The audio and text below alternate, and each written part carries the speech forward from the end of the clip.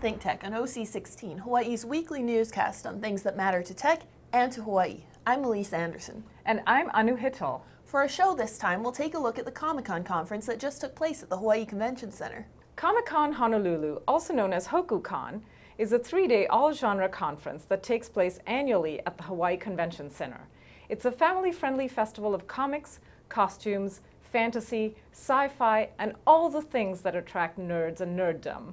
This year it was held in late July and debuted with more than 5,000 unique attendees with a visible outpouring of support from local Hawaii artists and fans.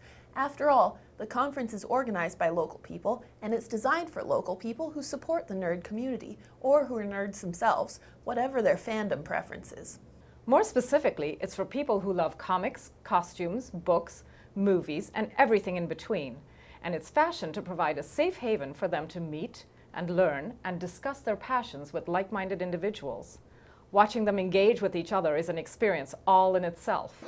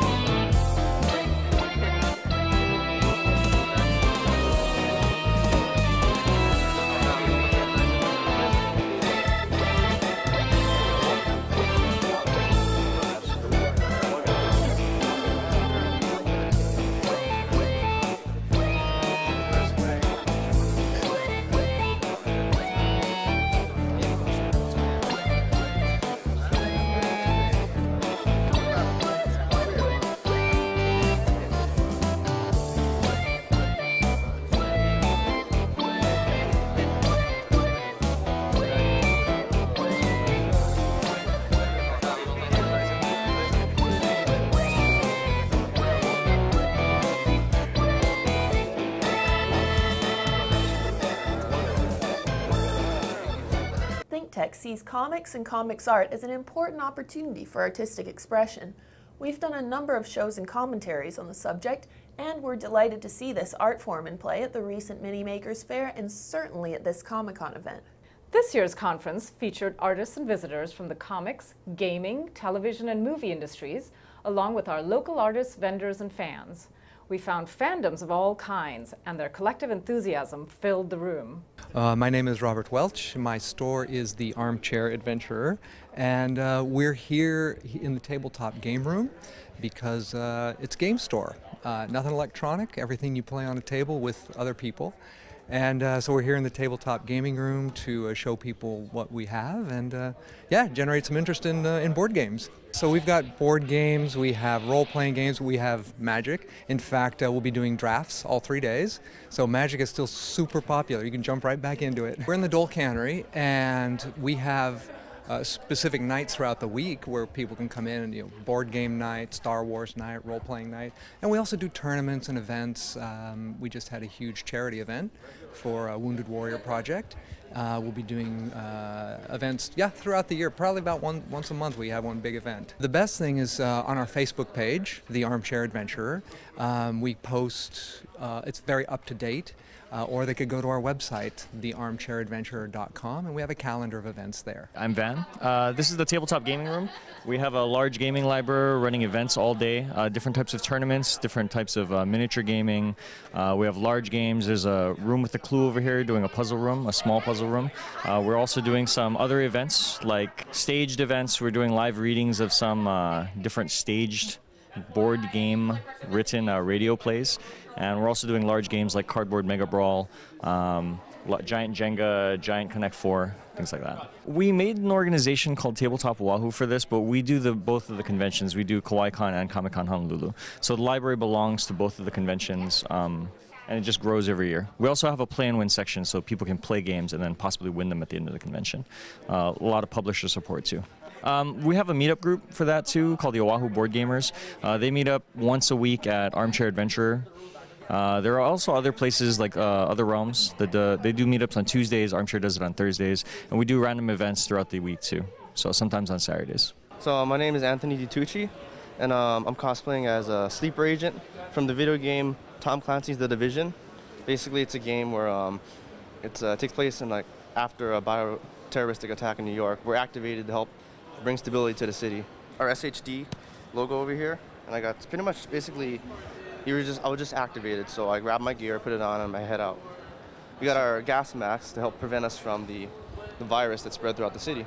Hi, I'm Tony Young. I'm a filmmaker, and I'm also a member of Last Outpost Hawaii. We're a science fiction club of Hawaii. We've been around for quite a long time.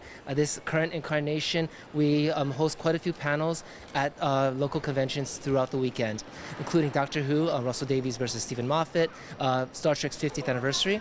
And tonight I will be, as part of Pacific Invasion Media, I'm premiering my feature film, Mickey's Summer Resort, which I shot in California. We plan on some online distribution afterwards. We're still kind of tweaking the special effects and getting a PR campaign so that we can, make posters and stuff. It's still very much a do-it-yourself, even though we do have we have distribution contacts in LA, and this is how it kind of evolved from that group through Cinema Epoch, and but we're kind of going on our own right now. Hi, we're Legacy of Life Hawaii. I'm Julie. I'm Cheryl. I'm Paula. Gay. And we're here raising awareness for organ and tissue donation. Currently there's 435 people on the waiting list in Hawaii alone, and we're trying to let them know that we're here signing up donors for them. So my name is Chad. We are Crappy Kids, and pretty much our whole goal is to prove that if we can sell crap to someone and become successful, then, no matter how silly your dream is, it's not as silly as ours. We just want to prove that, you can literally do whatever you want to do, and it doesn't matter what it is, because, if we're out here just selling something as ridiculous as this, then, anything is possible, as long as you put enough hard effort and work into it. We have a few graphic designers that help us out. They don't like to do the conventions, just stay at the house or whatever, but then I come up with the concepts, and I just give it to our graphic designers, and we all work together and come up with all different concepts and characters. We mainly do a lot of local events like pop-ups and stuff like that, conventions like this, and then we also do our website, thecrappykids.com. They can get them over there. If anything, they can also follow us on social media at Crappy Kids, all of that kind of stuff. Yeah, we do a lot of updates on there. So, I'm Jason Lee, and I'm here to get myself out there as an artist. Usually comic book art, you know, things like Ghost Rider, Batman, Superman, Captain America, Iron Man, things of that sort. Sometimes I'll do sort of tribal art, like a mixture between, like, I have a piece here that's Doctor Who and tribal. I'm Shannon. I'm Julie. We are making crocheted beanies and amigurumi stuffed animals and bowls. So we do craft fairs, but we try to make superhero themed stuff just for this event. Hi, I am Daria Raud. I'm a cosplayer and artist, jewelry designer. I make these cute sushi pillows. They're over there, we can get them later. And ear cuffs, which are fun like ear accessory. They hook around your ears, so I do a lot of like fun wire work, lots of gemstones and stuff.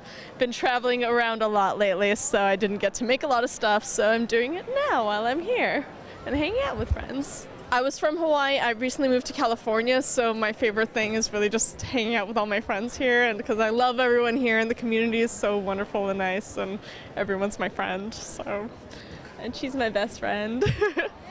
You're my wife. Yeah. So I am a professional cosplayer. I like to play dress up way, way, way more than a grown woman should.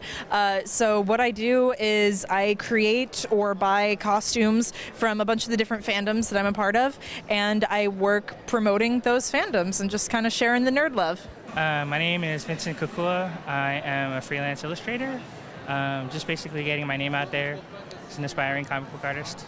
I'm selling prints of my prints of Hawaiian gods and goddesses. I'm selling original art and also doing sketches and commissions at the show. Primarily for networking. I came here last year for the very first show, and I'm kind of loyal to the organizers here, so I wanted to come back and just help support them in the show. I have a Tumblr, which is what I update the most, and that is onesketchycharacter.tumblr.com. And also my Instagram, which is instagram.com/vkukua, which is Kukua. Well, my name is Sasha Yosolani. I am a fine artist and an illustrator. It's my first time in Honolulu, or Hawaii period, and I'm here just to check it out. And I'm here at this convention, as it happened to fall at the same time as my trip was. So here I am. Most of my work is my own ideas. I don't do too much fan art unless it like really inspires me and feels right. And my work, it's just inspired by nature in general and dreams, and it's pretty personal. I have plenty of social media outlets, but if you go to my website, sashayos.com, I have everything listed there, and the link is up on my banner, actually. Things they say, don't listen to the names they call. You know I got spotlight. You're just missing out on all the amazing things that you can do.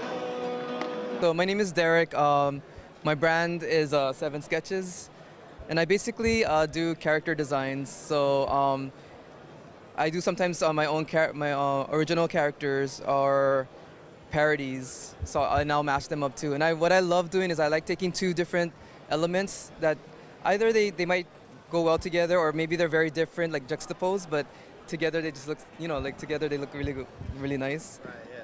The easiest way to get a hold of me is through Instagram. So my Instagram is basically my brand name. It's @7sketches. So that would be probably the best.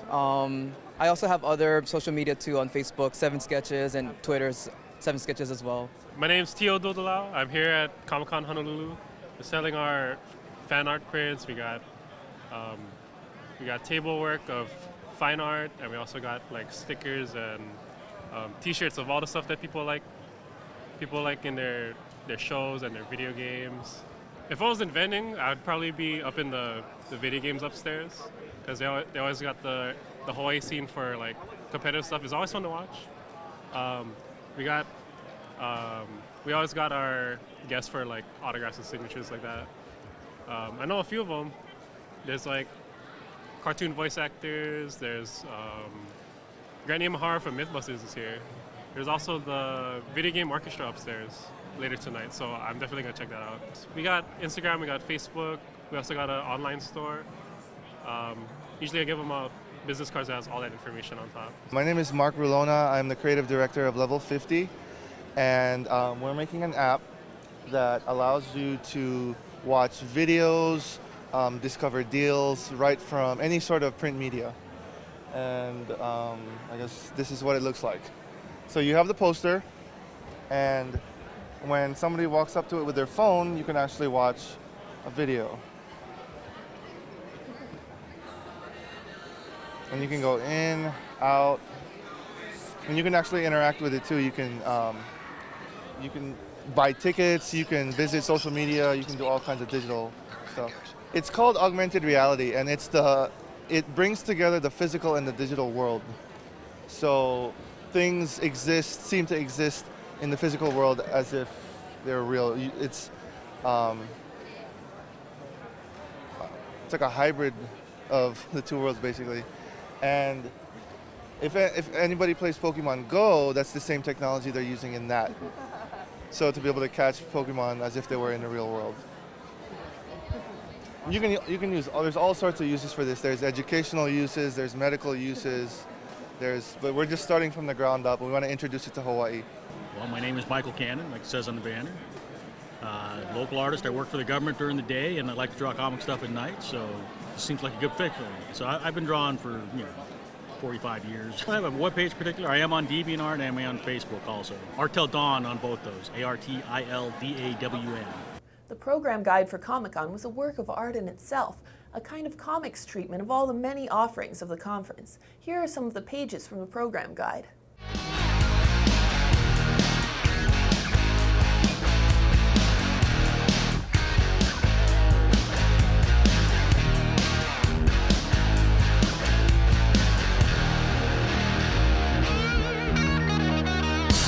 In terms of activities, the conference included artist and fan panels, an artist gallery, a manga library, video games, tabletop games, a costume contest, a vendor room, and photo shoot and autograph opportunities for everyone. Yes, it was a celebration. The panel discussions ranged from one side of the comics world to the other. There were panels on avatars, cosplay sketching, creating memorable characters, drones, history versus the Marvel world, lip sync battles, Lord of the Rings lineage, the Manoa Medieval Combat Club, and so many more. In the process, the conference brought a number of celebrity guests to Hawaii and exposed them to our local artists and, of course, to the Aloha spirit. It was a meeting place for creative people from Hawaii and everywhere. There were some famous and fascinating personalities who spoke and also provided autographs. These included George Takei from Star Trek, Colin Ferguson of the Vampire Diaries, Comfort and Adam from the Unique Tales, Grant Imahara of Mythbusters on the Discovery Channel, Sean Astin of Lord of the Rings, Kristen Bauer of True Blood, and quite a few others. It was amazing. You had to be there. Want to know more about Comicon Honolulu? See ComicconHonolulu.com. And if you didn't make it this year, why don't you plan to stop by next year and catch up?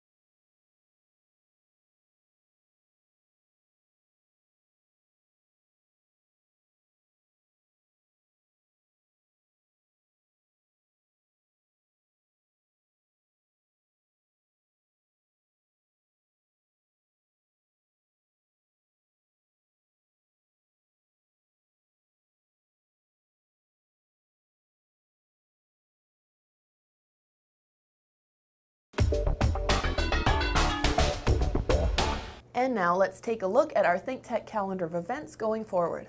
ThinkTech broadcasts its talk shows live on the internet from 11 a.m. to 5 p.m. on weekdays. Then we broadcast our earlier shows all night long. and some people listen to them all night long. If you missed a show or you want to replay or share any of our shows, they're all archived on demand on thinktechhawaii.com and YouTube. For our audio stream, go to thinktechhawaii.com/radio. Visit thinktechhawaii.com for our weekly calendar and live stream and YouTube links, or better yet, sign up on our email list and get the daily docket of our upcoming shows. ThinkTech has a high-tech green screen studio at Pioneer Plaza. If you want to see it or be part of our live audience, or if you want to participate in our programs, contact Jay at thinktechhawaii.com. Help us raise public awareness on ThinkTech. Go ahead, give us a thumbs up on YouTube or send us a tweet at ThinkTechHI. We'd like to know how you feel about the issues and events that affect our lives in Hawaii. We want you to stay in touch with us, and we'd like to stay in touch with you. Let's think together.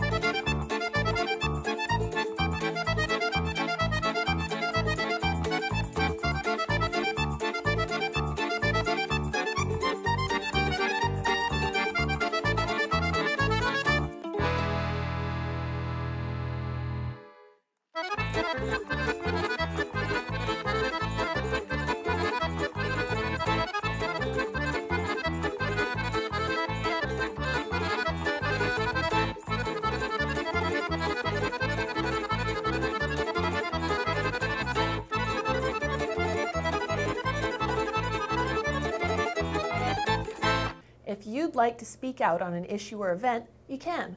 We love the First Amendment, and we love hearing from our viewers. You can come down to our Speaker's Corner and make a video statement on the web. See thinktechhawaii.com. And you can also call in and join our talk shows live. While you're watching any of our shows, you can call in at 415-871-2474 and pose a question or make a comment. Call in. We look forward to hearing from you. I'm Elise Anderson with this ThinkTech commentary. Having just returned from several weeks in Europe, I'd like to say a brief word about drinking in the streets. While Hawaii is buckling down more strictly than ever on the public consumption of alcohol, my beach club doesn't even offer plastic cups anymore. Europeans freely buy and sell alcohol in plain sight in disposable, transportable cups every day of the week at all hours of the day. After touring Lisbon's ancient fortress Belém, for instance, I was surprised to find colorful stands openly peddling fresh squeezed orange juice infused with port wine, rum, or vodka, and it was 1:00 p.m. In Portugal's fairy tale enclave of Sintra also, one can buy a shot of liquor in a cup made of chocolate for just $1. And guess what? While American and British tourists are falling and fouling every other corner, you almost never find a horribly drunk Portuguese. These trends extend, perhaps to a lesser extent, throughout Europe. Hawaii should move in Europe's direction, and not just because it's fun to wander everywhere with a cup of spirits in hand. Reasons abound. First, the easy availability of alcohol removes its alluring taboo. When society and its elders sanction a substance in plain sight, it no longer offers a veil of rebellion. European children and teens may consume more alcohol earlier, but they reach and overcome the experimental stage before leaving the protections of home. More sheltered, the consequences of early binge drinking in Europe are far less dangerous. Quantities consumed, too, are more moderate. Second, because open availability of alcohol allows one to integrate drinking into a day's routine, alcohol does not become an activity in itself. Instead, it merely supplements other activities. Because of this, the drinking pace in Europe is slower, and the effects of intoxication are less severe. You rarely find an obese European, in part because the ambulatory consumption of alcohol discourages bar stool and sofa lifestyles. As European revelers walk around, they work off the calories consumed and thus remain miraculously fit despite their toxic intakes. Finally, an open alcohol culture would stimulate our economy and allow Hawaii to reclaim its streets. Rather than buying large crates and bottles from supermarkets, locals would be encouraged to spend small premiums on the vendor experience.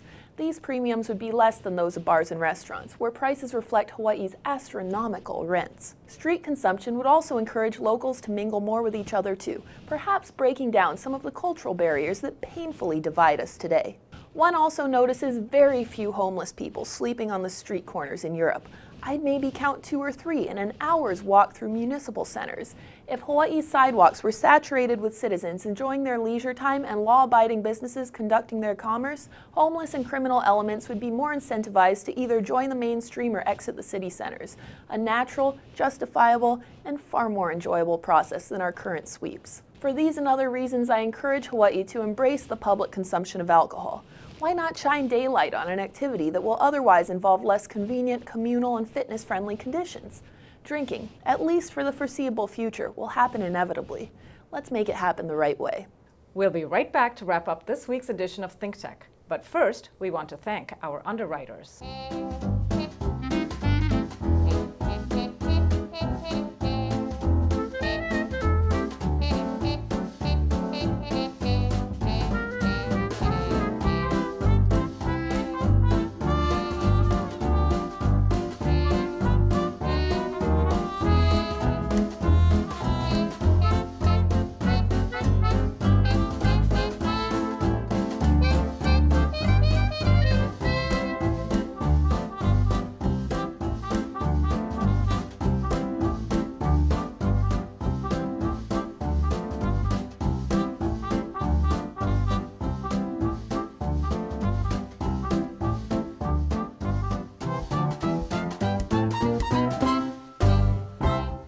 Okay, Anu, that wraps up this week's edition of ThinkTech. Remember, you can watch ThinkTech on OC16 several times every week. Can't get enough of it, just like Anu does. For additional times, check out oc16.tv. For lots more ThinkTech videos and for underwriting and sponsorship opportunities on ThinkTech, visit thinktechhawaii.com. Be a guest or a host, a producer or an intern, and volunteer to help us reach Hawaii. Thanks for being part of our ThinkTech family and for supporting our open discussion of tech, energy, diversification, and globalism in Hawaii. You can watch this show throughout the week and tune in next Sunday evening for our next important weekly episode. I'm Elise Anderson. And I'm Anu Hittle. Aloha, everyone.